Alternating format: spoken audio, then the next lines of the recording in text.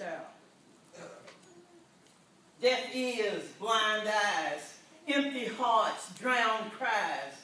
And as we grow to be, a pastor's truth can be to some death to the family. Yet your father wants so much for his words and faith to touch.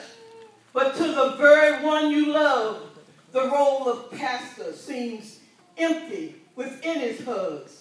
They say a pastor's child is blinded by their own cries because the words are over and over again from a father trying to save him.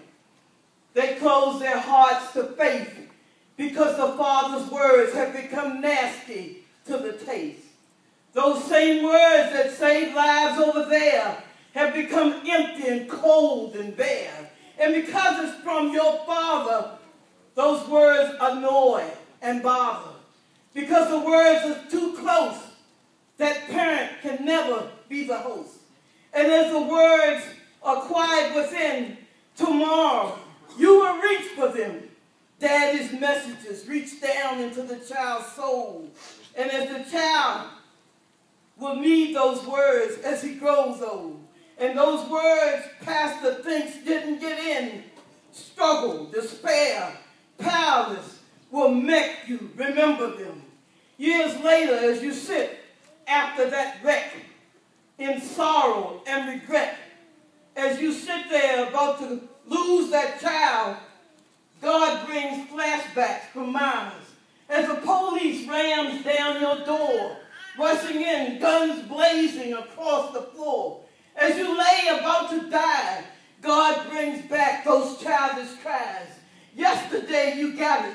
It just didn't show. And because of Dad's words, today you know. Right when you needed them, there were the words. At that second, your dad was heard.